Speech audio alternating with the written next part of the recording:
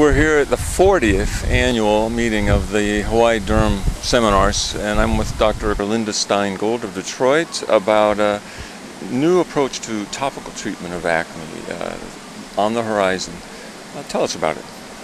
Well, one exciting new avenue for treatment of topical therapy are drugs that actually target the production of sebum. And we actually have 3 new ones that are in clinical trials right now. One is a nitric oxide releasing drug.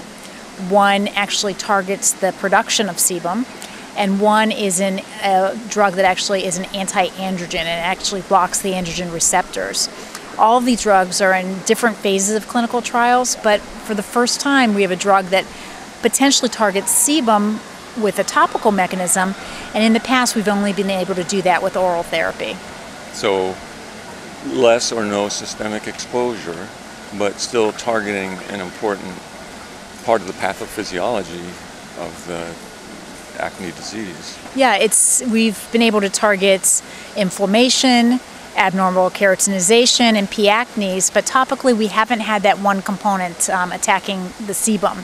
And now it looks like we have 3 potential options, and hopefully at least one of them will pan out in phase 3 clinical trials. So at this point they're at phase 2? Various stages, yes. Phase 2 and phase 3.